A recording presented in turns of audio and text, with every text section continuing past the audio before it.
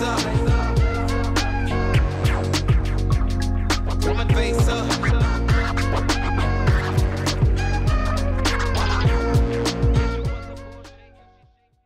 What up, guys? It's your boy Bioguy here, and well, actually, hold up. This dope artwork by Dr. Dampire, isn't that dope? He made that for me, and I'm gonna put it in my future Science with Bioguy video. Go check him out on Twitter. I'll put his link in the description. He makes really dope artwork. He made a lot of my emotes that I use on Twitch. Check him out. He's a real good dude. Anyway, we'll keep this short and sweet, but your boy was on a podcast. Let's go. No. But yeah, so basically Matt from In Defense of Plants, he was, I guess, following my Twitter, and he reached out to me saying like, hey, I'm involved in this podcast. Do you want to be on it? And I say, sure. And we hooked up and had a great conversation. Now that conversation was about my career path, my passion about science communications, about plant diseases, and about my research.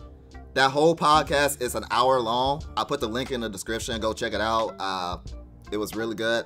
But I figured some of you might just want like snippets and highlights for right now, so I condensed it down to like 20 minutes.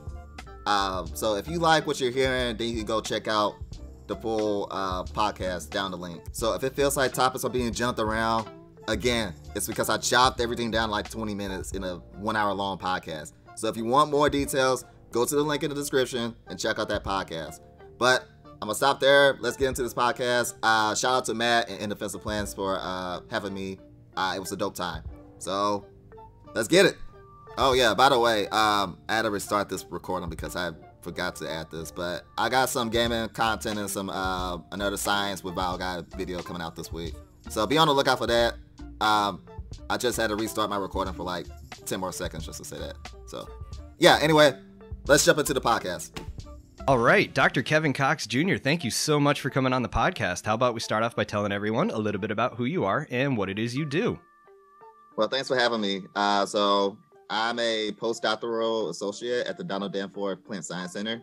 It's a non-for-profit plant research institute in St. Louis, Missouri.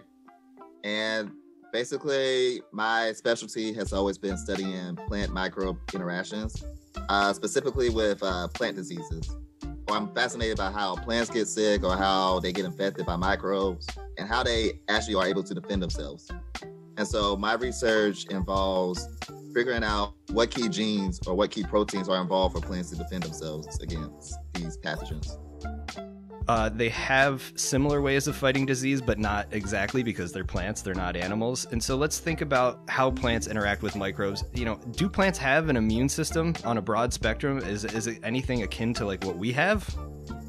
So I might get some backlash for this, but I'm gonna go ahead and leave this in. Okay. So there's always been this debate of whether plants have an immune system. Okay. And some people like to use that term. I don't like it at all. Okay. Just for the fact that they don't have white blood cells, they don't have antibodies, and they don't have this like adaptive immunity like we do. So I don't really consider that as an immune system for plants. What I like to call that pathway is plant immunity. So they have immunity. So, I mean, they have components that they can make themselves defend against other microbes. Okay. But they don't really have that adaptive, like, antibody components that you would call an immune system. Cool. Now, thinking about all of the different sorts of microbes that can cause an issue for a plant, I mean, there's bacteria, there's viruses, there's fungi. I mean, does the response sort of differ depending on what's coming in, or is it just kind of all lumped in and sort of the mechanisms of detection might have some variance, or where does it begin depending on what kind of microbe we're talking about here? Yeah, and I think that's what kind of fascinates me about this field. It's like, depending on what the pathogen is or what mode of infection it's doing, like you get a totally different defense mechanism for the plant. So let's say you have bacteria, for example. Bacteria, they have flagellum. So that receptor or that extracellular receptor outside of plants, they can detect a certain part of that flagellum from bacteria or from some bacteria. And when they detect that part of flagellum, they send like a signaling pathway or a signaling response like through the plant cells for them to activate a defense response or to defend themselves against the pathogens. So that's like the plant's like first response to it. But what bacteria, what they have evolved to do is they have these small proteins, or relatively small proteins, called effectors. And these effectors, what they can do, they can kind of turn off that signaling for plants. Whoa. So plants that they'll detect the flagellum, they'll try to turn the signaling pathway on, and the bacteria, they'll secrete effectors into the plant cell, and they'll shut off that pathway. Jeez. Yeah, I know. And that allows the bacteria to continue to invade and affect the plant cell. And then with some cases, plant cells, they evolve some of these resistant genes components, which are located intracellular. So when an effector turns off their signaling pathways, you have some of these resistant genes that can detect those effectors and then turn on this really robust defense response to kind of just get rid of pathogens. And so it's just this back and forth arms race between plant and microbes that I just kind of continue to be fascinated with. I'm so glad you said the arms race analogy, because that's all I was thinking of, is like it's like tit for tat. Every new thing that one develops, the other one kind of has to counter it. And to think that, you know, obviously they're different players nowadays, but this is something that's probably been going on ever since plants evolved, or, you know, crawled onto the land with their roots. And to think of all of the ways this has been going on through time, it's just this constant evolutionary change, evolutionary pressure to just constantly be going back and forth with these potential pathogens and the ways you can fight them. That is so cool. It's wild to think of just how different the plant world is. I mean, when you think about alien literature and reading science fiction or something like that, you're like, oh, that seems so unbelievable. And then you look at what's going on our own planet, on organisms that surround us every day. You're like, okay, that's also very alien and strange. Yeah, I mean, like, you don't really see that until like you get real into the literature and get real into the research and just realize, wow, plants are actually kind of really resilient when you think about it. Yeah, it's been here. You just think these are just some, I guess, relatively small organisms, depending on which plant you're looking at, and that they can't really do much. But they're just resilient. Because, I mean, if you think about it, if you ever... Yeah, it is cool, but also it can be kind of challenging then for a communication standpoint because of that. You know, it's like, where do we make these oversimplifications? Where is it too oversimplified? And then where do we get into like too much into the weeds with it, where we could just bury someone, especially if you're not familiar with the field? It does make it a challenge, but again, the nuances to trying to discuss it, they're important to reach out and talk about, because of everything you mentioned before. There's so many impacts to this work and so many ways it can be applied that... you know, we would behoove ourselves to pay a little bit more attention to it. Yeah, and I think that's important because, so I'm big on science communication, and I believe that science communication, it helps a lot to like getting your science to the public and allow the public to understand what's going on in science. There's some cases to where like you don't need to go down to the nitty-gritty of your work. You don't need to go into all these abbreviations, these acronyms. Because they're not going to care, they're not going to get that, and you're just going to lose them. Right. So I think at that point, you need to find some level of communication to them to where it's not too detailed that they can't understand it, but it's not too simplified to where they can't understand, well, why is this important? Or, okay, well, that sounds easy enough. Why is it taking you guys so long? You know, I hate that one. So, because like they don't understand that. You got people these days, they wonder like, well, why is the vaccine taking so long? Right. Well, I mean, they're actually making great progress with it being on the science that we made over the last few years, and what they know about vaccines development and vaccine research over the last few years. They were able to compile that into this situation that we have right now. And so thinking about where your research comes in, we've already established that this is a varied field with a lot of different avenues of looking at things. So specifically, do you study any particular groups of plants or any particular groups of pathogens? And we'll kind of go from there. Yeah, so right now I work on this model plant called Arabidopsis. Nice. Yeah, so for those that don't know, Arabidopsis is just like this, I like to call it the lab rats in plant biology. So meaning that for those that study medical research, they use mice or lab rats to do their testing instead of actual humans, because for one, they have long lifespans, and two, like you don't want to be testing that many humans. Yeah, it's a little not little unethical. Yeah. Just a little. Yeah. So Arabidopsis is similar in that way in plants. Arabidopsis are real small plants. They have a great genome, so they have a great blueprint to their genes and their proteins. They have a short life cycle. So they pretty much flower within, I don't know, 3 months or so, geez, and you yeah. can get seeds. So it's real quick lifestyle cycle versus, let's say, using a crop like corn or cotton where you have to wait a whole season to get seeds. And if you want to study genes or do any genetic engineering, Arabidopsis is real easy to do so. Versus other crops, if you want to engineer a gene, you have to wait like a couple years before you actually get that product. Oh, geez. Yeah. Wow. And so I use that plant, and then the pathogen I study with it is Calototricum, which is a fungus. Basically, Calototricum is a kind of broad spectrum fungal pathogen. And so these Calototricum, they basically infect a wide variety of plants. So they pretty much, you'll find like a species of Calototricum infecting some type of plant. It's pretty common. Okay. They may not all have a big impact on plants. So they may not kill off as many plants as these other devastating diseases do. But the fact that they have this broad capability of infecting these wide variety of plants, you can use that system to study how fungal pathogens infect plants. And so if you use Calototricum and Arabidopsis, two well-studied organisms, you can kind of relate that to a more devastating fungal pathogen that's affecting a crop, if that's making sense. Yeah. Sort of models in multiple senses of the word. Yeah. And so basically what I do is I still try to study how plants get sick and how they defend themselves. But I'm taking another spin on that. I'm looking at that pathway at a cell-to-cell level. And so what I want to do is I want to look at these genes and these proteins being activated at a very high resolution, at like a cell-to-cell resolution. And the reason for that is because right now, when we do these gene expression studies or these transcriptomic studies, most of the times we're looking at either bulk tissue, so we're taking a whole plant, we're grinding it up, and then we'll get the RNA and sending it for RNA sequencing and whatnot to see what genes are turned on or genes are turned off, to figure out what genes may be evolving and defending themselves against that pathogen. Okay. The problem with that is if you take that whole leaf, you don't know where those genes are specifically coming from.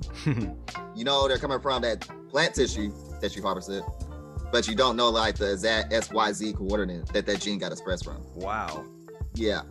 And so an example I like to use is, let's say if you have like a US map, and let's say you got all the borders, like all the rivers. If you were following the election, you probably all know the counties pretty well. So some of the states. Yeah, never knew I would understand Michigan counties so well. Exactly, it's the same. So you got all that really well detailed. But let's say if I take away all those county borders, all those state borders, all those cities, all those rivers, all those landmarks, I just gave you a US map and I drop you somewhere like up north and tell you to get home, you will be able to figure out roughly where you might live, but you're not going to be able to pinpoint it exactly. Right. Yeah, and so what my research is trying to do, I'm trying to basically draw those borders, draw those landmarks, draw those rivers, so that way we know where are those key genes being expressed or being turned on or turned off when the plant gets affected by a pathogen. That's amazing. So just so I understand this, because this is so out of the realm of what I do week to week, you know, the traditional would have just been make this slurry, this soup of a leaf, and just say like, oh, there's a lot of this and maybe not so much of that. But like you said, without that fine grained resolution, there could be very minor things that are important. And thinking about the advances we need to go from only being able to study expression in this soup, this slurry that you've made, to actually getting these XYZ coordinates. I mean, I didn't know you could do that. So how do you figure out like where exactly in this leaf this is all occurring? What is that process like? So without trying to go into too much detailed terminology. Yeah, sorry. So the process, it's okay. So the process is called spatial transcriptomics. And it's called that because you're doing like these gene expression studies or these RNA-seq studies, but retaining a spatial context to it. So you're retaining that where that gene came from. Thinking of the science communication aspect of this, you could talk to the public and really get buried in the detail, and people would be like, well, why does it matter if we're studying this tiny fungus or this tiny plant? Why does this one single gene matter? But thinking about it in the greater context, I mean, your research and the research of your colleagues could have massive implications beyond this, from ecology and conservation to human food systems and food security and political stability in the long run. I mean, if food systems break down, you saw what happened when we didn't have toilet paper, all right? Now imagine not being able to find food. Let's not. Yeah. Whew. Yeah. I mean, it just has so much impact. And it's just, if you don't work inside this field, you don't realize it. You don't realize how much impact this can have. And I think that's where the science community, we have to improve on that science communication, is to kind of relate to this public like, hey, yeah, this may be one tiny micro, but this one tiny micro can have a big impact. I mean, look at 2020 right now. People are losing their jobs, which is unfortunate. People are dying. A lot is going on in 2020 due to this one tiny virus. Mm-hmm. And you gotta look at that and say, well, yeah, that virus is doing that to us, to our systems, to our health. And that's the same thing that's happening to some of these plants. And I think that's where we have to continue to communicate to the public. Like, that's why we're doing these research. That's why we're trying to push GMOs, or that's why we're trying to push all these, new systems and whatnot.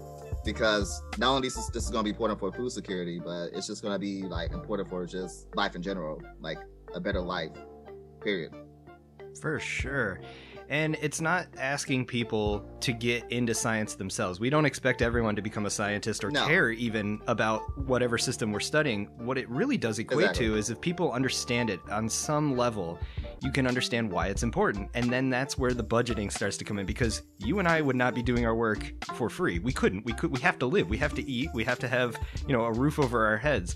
And so funding for this stuff, that's where it all comes together. And so thinking about science communication, you've already mentioned you're very passionate about it, and you do a lot of outside of your initial research. So you work very hard on educating children, and you have your own YouTube series, right? So let's talk about that a little bit. What's pushed you to go above and beyond what you're already doing, and what are these efforts, and how can people find out more about them?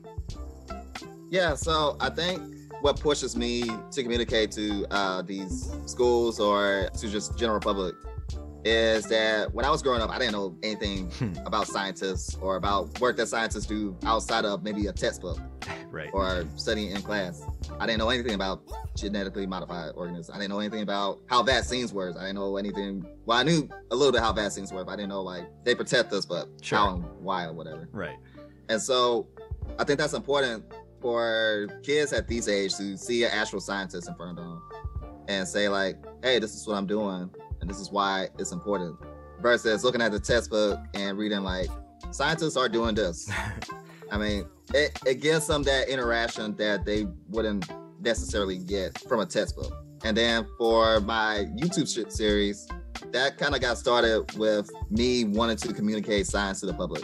I like to look at it as, let's say my family member or my friend, they hear it from somebody else that they don't know.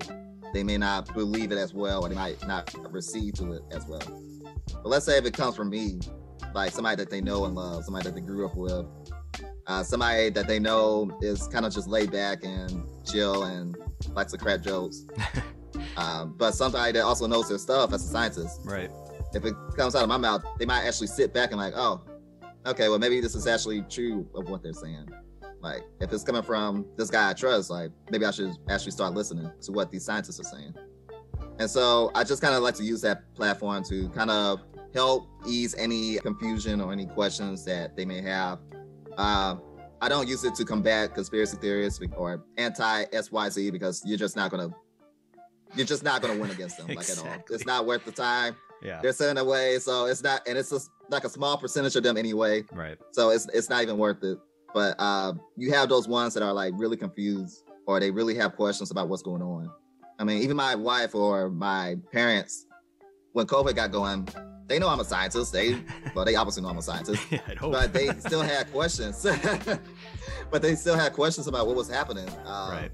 And that's just normal. If you work outside the field, you're just not going to know. It's just like even scientists ourselves, we may work in science, but there's other parts of science that we might not be too aware about because we don't work in that area. So just imagine how it is for a person that's not in science at all, or that hasn't been in science since primary school. Yeah. So that's what I try to do, is just communicate that to the public in general terms to where like anybody can understand it, no matter what your background is. I love it. And I think you do an excellent job at that. And I'm happy you brought up sort of this conspiracy theory and just humanizing of science. And I think that's so important. And so you hit a home run with that because, yeah, it's so easy in today's society for people to hear the word scientist and think of like the evil villain or someone with a lab coat, just like, just this very Hollywood, I guess, image of it. So, just to see that you're a human, you're a person with other interests that is very down to earth and can talk about this stuff in a way that's not going to bury someone, that's super important. But then the other side of it too is like so much of communication across media today is so reactionary and it's so black and white and it's so just there to inflame us that having that nice relaxed sort of like, here's my perspective on it, you're not trying to convince anyone that it's the end of the world, you're very down to earth, and that is so important for people to hear because, like you said, there's the minority group that are just screaming and yelling and being the loudest about it, but they really aren't the majority, and we have to constantly remind ourselves of that. They're just the loudest ones, and to even give them the time of day it's already too much validation. So if you just kind of stay the course, speak your mind, do it in a way that's understandable but also scientific, you're doing a great service to science, far more than you would if you were just blasting people on Twitter all day with, the typical overreaction to everything. So, I mean, my hat's off to you. You've done a great job with it. And it's putting a face to science, showing that you're a regular, functioning human being that has insights into this. And it's worth listening a little bit better. And you're capturing a group of people, I'm sure, that, again, aren't the ones that are going to go out and make these huge statements or overreactionary stuff. You're capturing a group of people that are like, it's that silent majority, really. I just feel that's one of my duties as a science is just help communicate that science to the public. Because if I want my science to move forward, or if I want the community science to move forward, the public has to get on board of understanding what's going on in science. People, they don't go into science for the money. They go into it because they're real passionate about it and they want to try to make an impact on society. Sure, and even when you do hear someone getting multi-million dollars worth of grants, it's not like that's going into their pocket. It's paying personnel, it's paying postdocs and grad students, it's paying for absurdly expensive equipment. Like, that is not a lucrative way to make millions of dollars. That's a good way to like show how thinly spread millions can actually be. Yeah. No, it's funny that you mentioned that. So when I got my fellowship from the Howard Hughes Medical Institute, the Hannah Gray Fellowship, they announced it like over New York Times of like 15 young diverse scientists when awarded $1.4 million or are invested in $1.4 million. And comments that I got from my family members were like, "Oh, so you're a millionaire now?" Like, no. Like the majority of that money is going into science, and I can't even touch that until I become a faculty member. So, so yeah, that's just, it was just hilarious. Yeah.